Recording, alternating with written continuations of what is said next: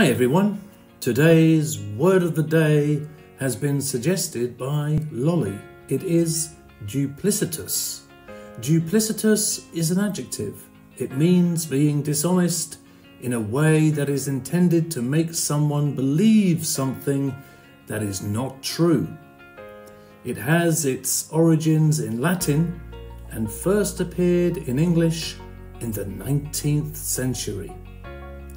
Some example sentences are: fortunately, the politician's duplicitous statements were exposed by investigative journalists and he had to resign. Alex regretted trusting the duplicitous salesman who sold him a faulty car. His duplicitous behaviour eroded the trust that had once existed within the team.